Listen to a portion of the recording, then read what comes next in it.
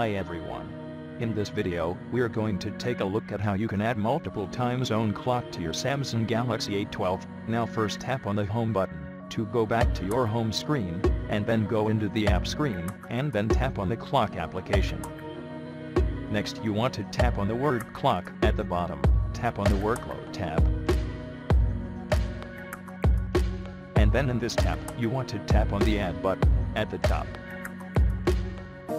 And in here you can choose a location on the map, or you can simply tap on that, or you can simply type in the city name. Here's a Dubai, and we choose that and then tap on add. Now you can continue to add more by simply tapping on the add button.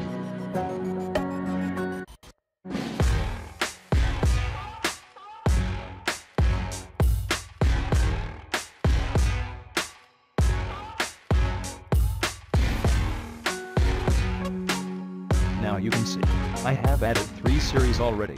Here we get 3 different clocks in different time zones. And on the side of the clock there is also a weather informations at the moment. Finally, you can tap on the home button to go back to your home screen.